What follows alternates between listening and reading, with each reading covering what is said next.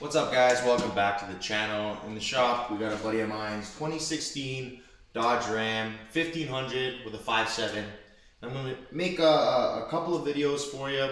It needs a bit of work, so I'm going to go over front brakes, back brakes, wheel bearing, and outer tie rod. Pretty straightforward stuff, but I'm going to show you guys how to do it step by step. This video in particular is pertaining to back brakes. We're going to start by setting it up on the hoist and ripping our wheel off. Alright, so we're here in the left rear corner of this truck. We have our wheel off, and we are going to start by depressing the brake caliper. So you can do that with a pry bar, going through the hole here on the side and just depressing it back. I've already gone ahead to do that. Now, why I did this before was to confirm that my caliper does in fact float. If it doesn't, then you need calipers, which is a whole other story and not in this video. Today, we're doing pads and rotors on the back of this 2016 Ram. So you have two 10mm head bolts that hold on the caliper. Take those off. Take those out, put them aside. Now our caliper is free. This caliper is light, so I would be confident in just letting this hang. Sometimes some heavier calipers, you want to suspend them and support them from something so it's not resting on this, but again, this is really light. I wouldn't be concerned. So once you get our caliper off, we gotta hammer out our old pads from the holder. 1,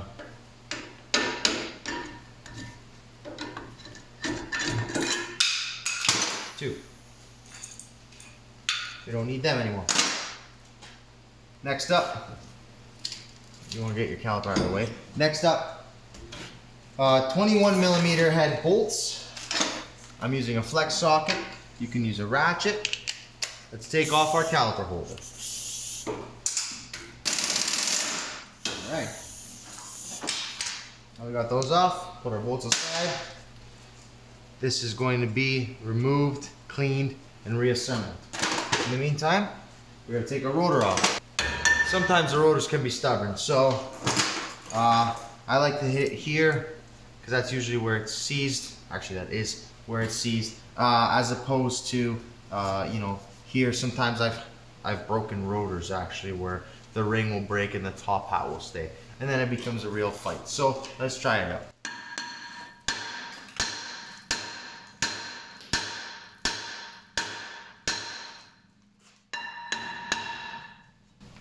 Okay, no luck. Alright, so because we got a little stubborn unit on us here, we're going to need some heat. Basically, I'm going to apply the heat right here, because chances are that's where it's seized. Usually just with heat.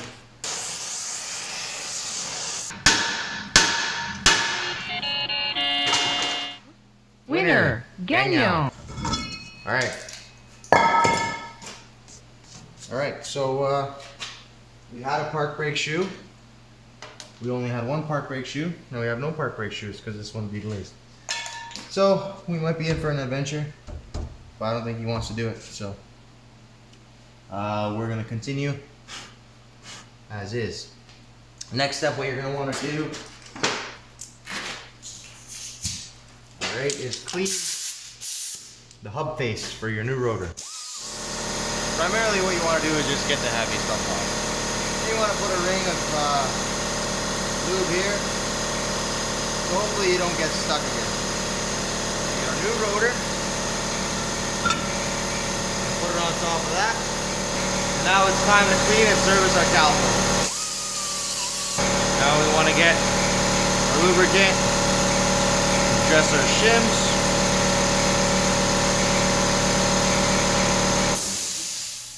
Sorry about the compressor noise. I guess it's part of the job.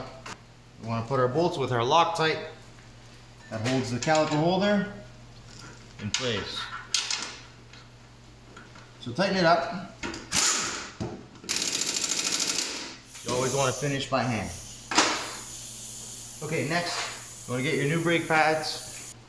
You want to put some lube on the tabs and on the back.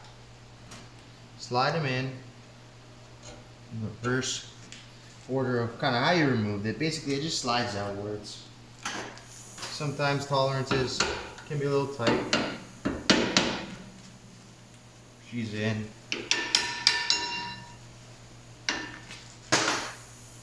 Make sure that it clears. The brake pad goes on the inside of the shim. And you're good to go. Other pad the same on the inside.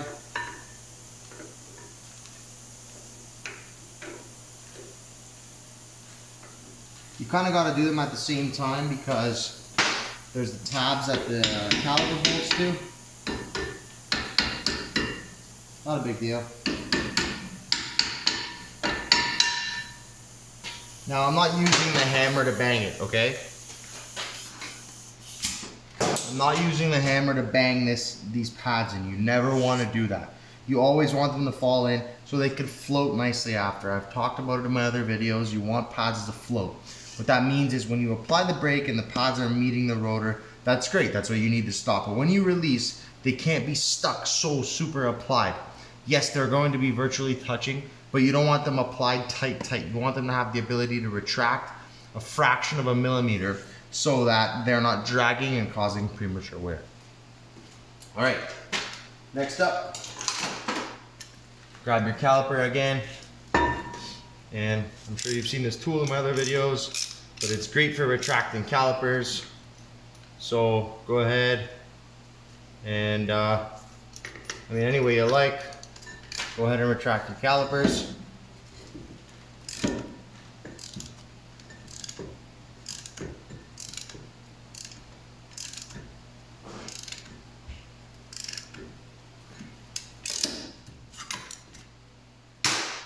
All right, now that those are in all the way, let's do a visual. Make sure your boot is sitting in all the way properly, all the way around. You don't want it to pinch. Okay, and as we're good, I'm gonna make sure that these float around nice as well, and slide your caliper back on. Now, if you notice, they're meant to go kind of one way. There's a tab at the bottom on the left side. At the bottom, there's a tab that's supposed to go inside on the inside. Hold on a second. You gotta get this guy out of your way first. Make sure they're pushed back. Okay? And you gotta slip the inside of the rotor on, or inside of the caliper on rather, first. So it can, that little lip can sit behind, between the caliper holder brace and I guess where the pad rides, and then hit the top. Now, this is for the left rear. The right rear is opposite. It's got to go up on the top and rest on the bottom, okay? But that's how you got to slip that in. Now let's go ahead and we'll put our bolts back in. Got some Loctite on our bolts here.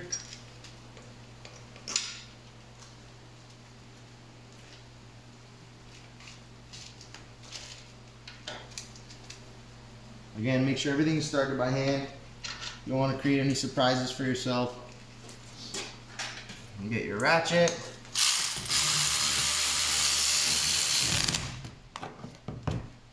And again, finish by hand. So you get a good feel for it. Everything's good. Everything moves. Nice new braking system. All right, guys. That is pretty much straightforward. Like you saw, I had a hurdle on my hands with the rotor not coming off properly, but you know, I'm sure you're gonna have a similar problem. That's how I dealt with it. If you don't have heat, what I recommend is you soak it in penetrant and let it sit. Spray in the holes of the studs, let it creep down, and then give her some good hits. There's only one way to do it, and that's with force, unfortunately. So, you know, again, it's a straightforward job. Don't forget when you're done this, like every other brake job, pump your brake pedal, all right? You know, not much to it, guys. So I hope you learned something. For the other side, it's the same thing in reverse order. Like I said, remember on the other side, the caliper goes up first and then closes on the bottom.